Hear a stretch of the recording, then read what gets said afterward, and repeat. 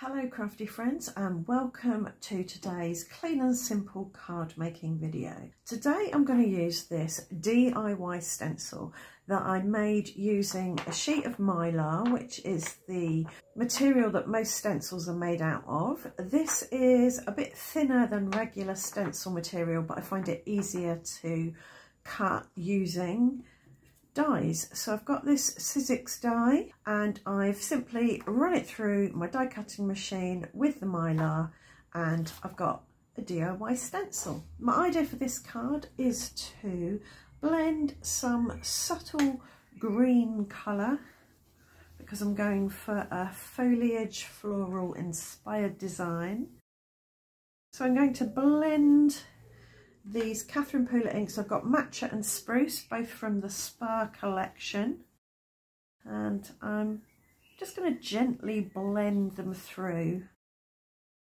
So that's the Matcha. It's coming through a bit sprucey because I think there's a bit of spruce still on my sponge from earlier, but I can build up my colours and bring in some Matcha. So I've got two greens there. This one is green and this one is green also. So these are pure greens basically.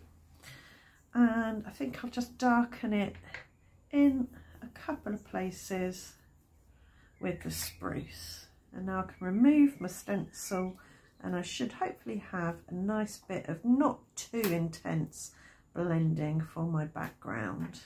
I would like a little bit more Matcha on my background, so I've got a small stamp here. It's just got some numbers on it, and this is for visual texture.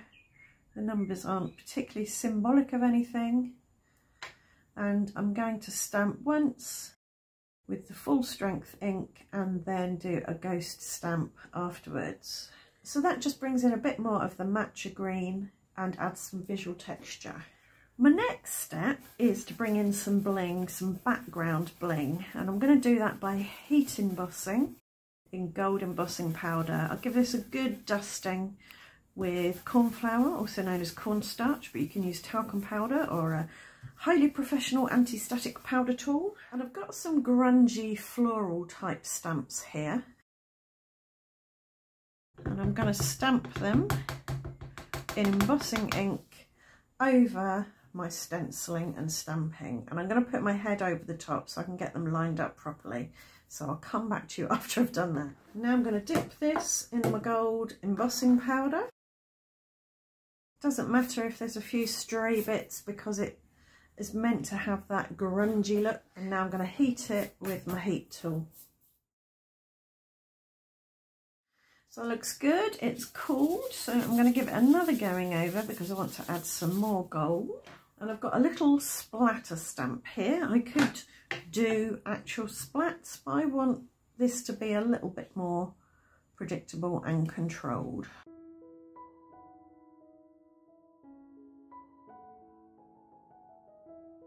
Right, I'm happy with that. I've got gold splatters restrained to this area, but sort of trying to escape a little bit. So that brings in quite a bit of energy. Speaking of spatters and energy, I just want to get some spruce on here, not too concentrated, and spatter it around this area. And I've covered the bit I don't want to get spatters on with tissue. So this is just going to give it a little bit more contrast.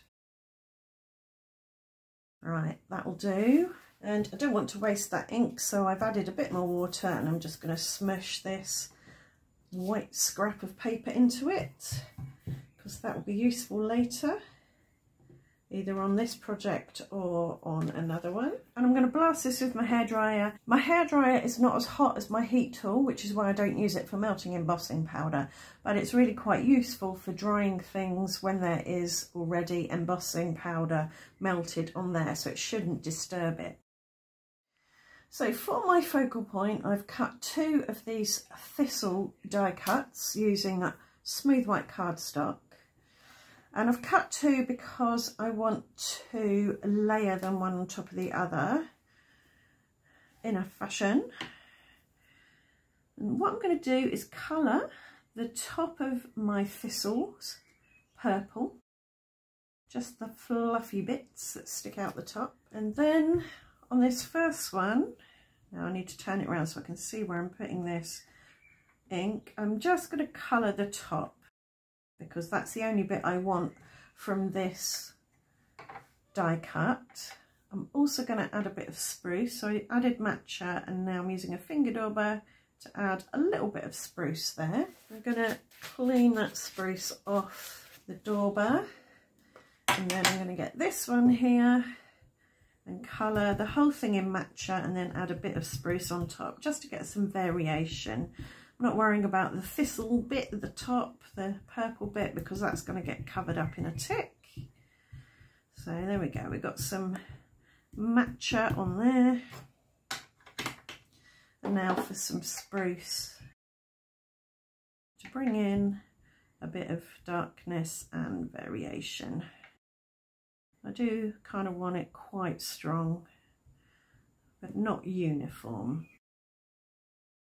Now I'm going to cut the thistle part off the top of this one, and I'm going to layer that on top of this one here, and that just makes the die cut look a bit more dimensional and not flat. But I do want to take my embossing tool and run it round the bit where I cut, just to bevel the edges, make it look a little less scissor cut and a bit more die cut.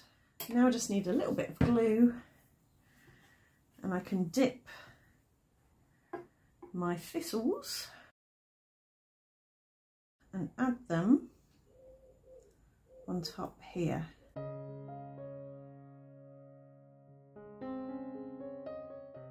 Might just add a little bit more spruce up here. You can always go in with pen to add a bit more detail if you want, maybe use a fine line or something, or a very sharp coloured pencil. We're almost ready for assembling, and I'm going to use this So Grateful sentiment die and cut it from white cardstock. And I've got this bit of smushed paper that I did earlier,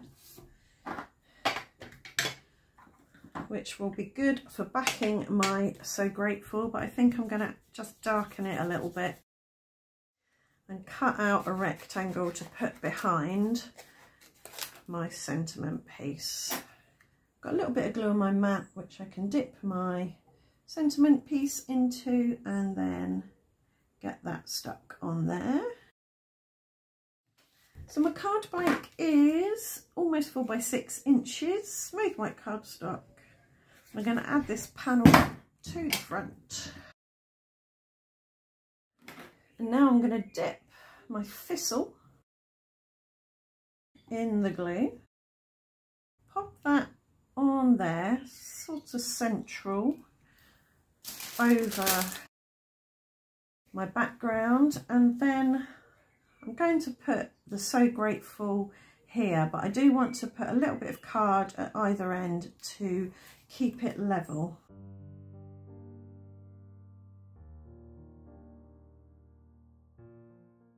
And now we'll just add glue all the way along and get that in position. About there, I think.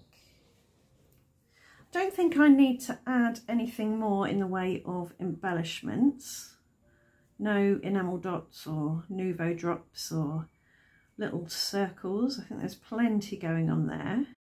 But I will glaze my thistle with crystal glaze, and this will just give it a bit of gloss and a bit of dimension. And I've splurged in a couple of places, but while it's still wet, it's easy to pick up. You could use a cocktail stick. I'm just running my tweezers over it and it just picks itself up really. And then we have one clean and simple card with a bit of messy mixed media in the corner.